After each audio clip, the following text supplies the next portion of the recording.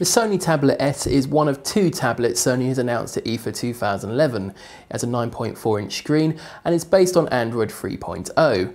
It has one thin tapered edge and then one curved thick edge, the intention being that it makes it much easier to hold one-handed from the side.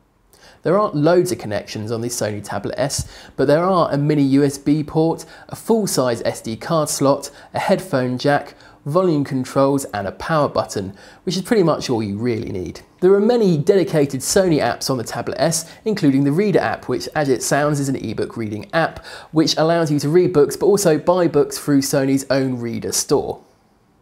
The Sony Tablet S will be going on sale in the UK shortly for around £399.